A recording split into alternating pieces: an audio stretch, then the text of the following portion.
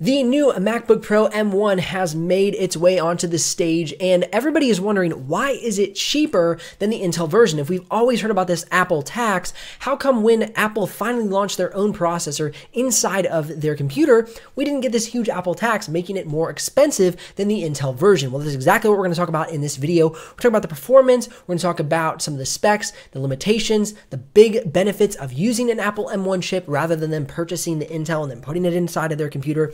We're going to get into all that right now. And for a full explanation on what to expect in this video, you can see what makes the difference of why the M1 is cheaper by looking at the performance. We're going to look at the technical limitations, the ports. We're going to have an explanation on Apple's confusing website, and we're going to have performance benchmarks in Photoshop. And you can also check out a full hands-on review in the YouTube cards above of why the MacBook Pro M1 is so good. Now, lastly, if you're curious about the exact pricing or availability of the MacBook Pro M1, you can head down into the description below and click that link. And if you do make a purchase of that link, I will get a small commission, but at no extra cost to you, and that's what keeps this channel alive and the helpful content coming your way. Let's get into why the MacBook Pro M1 is cheaper than its Intel counterpart. So first and foremost, let's look at Apple's confusing website. To understand why it's cheaper, we need to understand what it is made up of. When you first get on the website, you see that the Apple M1 chip versus the Intel processor. Now, when I first saw this, I thought, okay, why are they calling theirs a chip and why are they still referring to Intel as a processor? Well, as you dig deeper into this, you see that Apple calls this a system on a chip, an SoC, because it takes several components that are usually separate and puts them on a single chip. So this includes the CPU, the graphics processor, the USB and Thunderbolt controllers, the secure Enclave, neural engine, image signal processor, audio processing hardware, and a whole lot more. So to clear up any confusion, each of the elements of the chip are separate on the Intel version, whereas they are all contained inside of the chip on the Apple M1. So you have the Intel processor, and then you have the graphics processor. So looking at the Intel system versus the MacBook Pro M1 system, what we can see is we can see a larger CPU and GPU combination on the Intel version, and you have this more condensed chip on the M1. So as you see, everything's contained inside of this one chip, where you have this whole area where you're going to contain the integrated GPU and the processor here on the Intel version. So they're separate, but they're still contained under the same package, whereas the system on a chip is literally all of these different elements on this singular chip inside of the M1. Moving forward, we see that Apple's A12 and A14 and Apple's M1 chip are based off of the same architecture. So contained inside of the Apple A12 chip is the A12 Bionic system on a chip layered over Micron and blah, blah, blah, blah, blah, blah, blah, number, 4 gigs of RAM. So that's what we're noticing here. So what we're seeing, and reason number one why the M1 is cheaper, is Apple has taken all the years of development into their iOS devices and brought it over to their Mac system. And so what we're seeing here is we're seeing the CPU closely unified, and that's why they call this unified memory, with their RAM. So you have a chip with 8 gigs of unified memory right here within it. So what we're seeing is under this hatch here is this chip.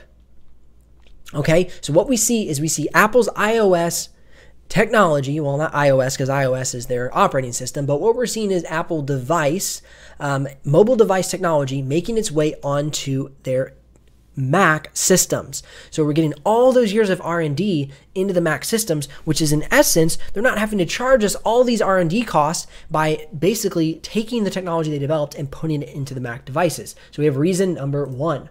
Now, let's talk about unified RAM. Unified RAM is a practice that Apple has been perfecting in their iPhones, or more accurately, their entire iOS suite, for many years. Roughly 2 Apple Keynotes ago, they were already teasing out the idea that Apple Silicon would be making its way into the Mac lineup. So it's no surprise to see more than just a processor, but rather the entire system that Apple designed to handle computing. So unified RAM is faster because the computation time between when the processor sends the order and the RAM receives it is exponentially faster than a traditional system. And so if you're curious about what I'm talking about as far as sending and receiving orders, I have a whole video based on how a CPU works, and you can check that out in the YouTube cards above. And then you'll understand when a CPU sends out a message, it's telling the RAM, hey, do this task. So if the RAM is closer to the CPU, that means that 8 gigs of unified memory could actually in fact be faster than 12 or 16 because it has less travel distance it needs to go to get those commands. So there's another reason why we're seeing better pricing, because you can get better performance out of 8 gigs rather than needing 16 gigs. All right, moving forward, we are seeing an iOS first environment. Seeing these developments have confirmed my intuitions regarding an iOS first, or should I say mobile first experience on Apple. Since the launch of the iPad, Apple has been on a course of making the iOS experience their #1 user experience. In fact, for a few years, we saw Apple almost completely ignore their Mac lineup, giving us subpar performance at the Mac tax price. And it was not a pleasant few years. And if you had to purchase a computer between the ranges of about 2015 and 2019, you know that the performance was very, very limited in the developments and increases in performance during that time period because they were pouring so much development into their iOS lineup. Since their conception, Apple has led the pack of tech development in an unorthodox way. Right now, we are seeing iOS move on to Mac, and this is the beginning of the bleeding between Mac and iOS. So Apple mobile devices. This to me is brilliant because what we're seeing also is we're seeing that Windows-based computers are trying to take on the touchscreen space. And it's a real disappointment in what they're doing. They're trying to take desktop-based computers and add touchscreen elements to them. Whereas we're seeing Apple take their iOS devices, which they have really perfected. They have made iOS devices so intuitive, and they're bringing that technology towards their Mac lineup. And so to me, the two worlds colliding will be a big win for Apple in the next few years. So what I'm saying is we're going to see Apple's iOS meet up with Mac's more desktop-oriented systems, and we're going to see this collision, and it's going to be just insane for the user experience in years to come.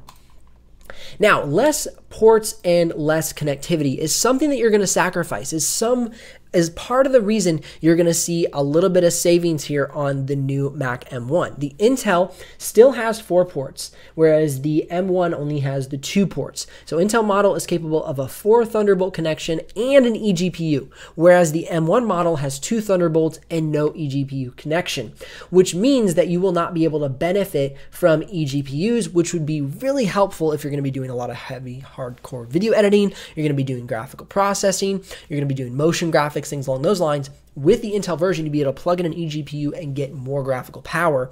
With the M1, you will be unable to do so. Less customization is something that we are going to continue to see as Apple develops their own components. So Apple will continue to decrease the level of customization it provides to consumers as they continue to produce their own internal components and refine what it means to build a computer on their own terms. So the result of Apple's prices coming down means that you'll be left with choosing what Apple wants you to choose rather than having more customization. And this is something that a lot of people have mentioned. As you get deeper into the into the Mac OS ecosystem and you fall in love with it, you're stuck with whatever their next generation is. And a lot of people saw that when purchasing the 2016 to 2019 MacBook Pros with a butterfly keyboard. You were stuck. You had to do what they wanted you to do. You didn't have any options. You either buy Mac OS on this computer or you can go buy a Windows. That's basically what we saw happening. So the downside of Mac taking on all of their own components is that you're going to be stuck with what they say is proper computing power and what is right on their platform. The Apple tax. This was something that a lot of people talked about. And the question begs, where's the Apple tax? Even when you pair these two computers up, this is the 256 gigabyte price, and this is the 512 gigabyte price. This right here is the equivalent to this computer here. So for roughly, let's see, $300 cheaper, you get the Apple M1 chip, which is way better performing inside of Photoshop, which I'll show you here in a minute. And it's got a better battery life. It runs cooler. It runs quieter. So where's the Apple tax go? And that's a big thing that we've been seeing, is because Apple shifted away from having to purchase Intel parts and they brought in their own R&D from their iOS systems, we're seeing that Apple did not in fact charge us for those upgrades. That's pretty awesome. And so will Apple make a GPU, which will make their bigger Pro versions of the computers even more affordable and more efficient? We shall see. For right now, they've developed this M1 chip, and it did not charge us for it. They did not take the R&D cost from iOS and bring it on to the Mac systems. That was a big benefit. I'm honestly shocked because they could have introduced this at the same price and nobody would have barked. Nobody would have said anything about it. So that's pretty incredible to see Mac do that, in my personal opinion. All right, now let's look here at the Photoshop score. So what I want you to see right here, this is the Apple MacBook Pro i5. Now the Apple MacBook Pro i5 here is the current MacBook Pro as we see it right here. That's what we're seeing. We're seeing the 2020 i5 quad-core processor from Intel inside of this computer. This is a 412 in the Puget Systems benchmark. Here, a few over is 565. This is the new MacBook Pro M1. So what that means is for $300 cheaper, you get over 100 points more performance in Photoshop. So would I recommend the new MacBook Pro M1 for Photoshop? Yes, I would, because this was a great computer, honestly, for Photoshop. And that they've beat it out by over 100 points is a wonderful score and really a great recommendation from me to you on why you should buy this computer, even though it's slightly concerning that why is it cheaper? Well, to me, it's cheaper because they did not pass on all the development for the iOS devices and all the years of R&D for the chips they created for those devices. So they're cheaper.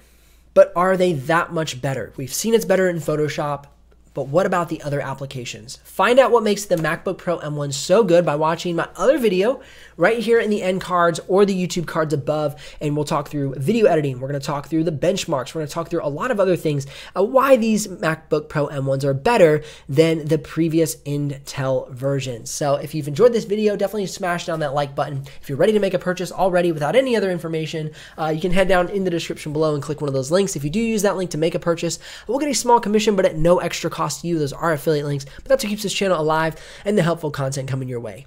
I'm Benji Kaiser. Make sure you keep creating, keep designing, and keep editing. I'll see you here on the next video.